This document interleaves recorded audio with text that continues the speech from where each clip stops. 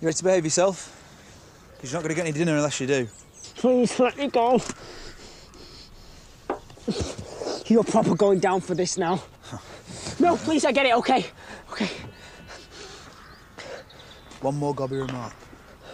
You can't just bung somebody in a boot like this, like, forever. It's not right. My mum will be going spare. Yeah, come on.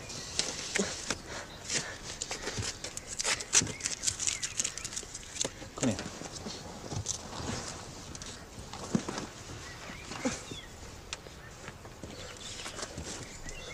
What's this? Hummus and coriander. Take it and do one. And you leave my family alone, all right? Thing is, I need 200 quid. What? Why? I owe some lads. Well, that's not my problem. That's me dead, then. You really need to find a new pastime, because you're way out your depth. That's what my mum says.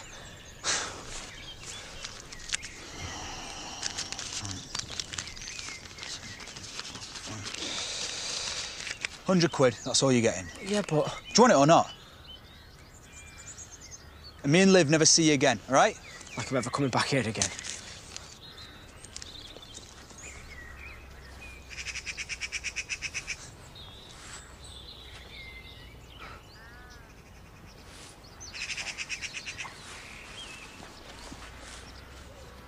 Wait, I thought I told you to leave him alone.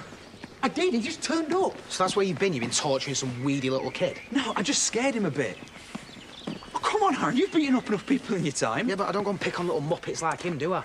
I was protecting us, you, me and Liv. Yeah, but mainly yourself. Do you want me to go to prison? I was never going to hurt him.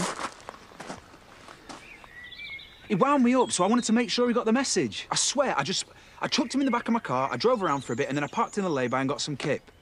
The important thing is he's not going to bother us anymore. No, Robert, the important thing is I thought you'd changed. And I have. No, you haven't. You just do what you want, when you want, never mind anyone else. Same as always.